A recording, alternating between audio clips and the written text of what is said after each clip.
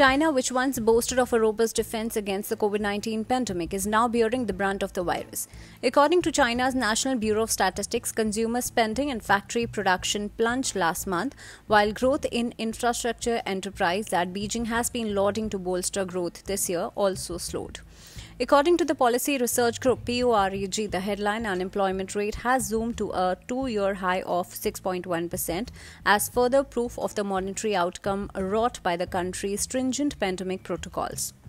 The think tank marked that China's incentive spurs since the pandemic first flared a couple of years ago primarily zeroed in on the supply side.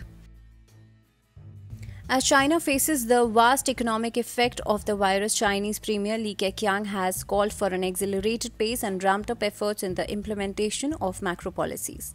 Beijing has once again come under a lockdown on May 22 as the pandemic outburst starts again to spread in parts of China. The administrations have imposed a lockdown in the Heilongjiang district along with Shangyong, Fengtai, Shunyi and Fangshan districts.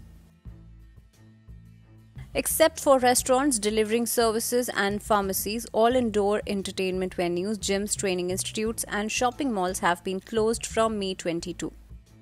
According to the National Health Commission report on May 23, mainland China reported 869 new coronavirus cases on May 22, of which 187 were symptomatic and 682 were asymptomatic.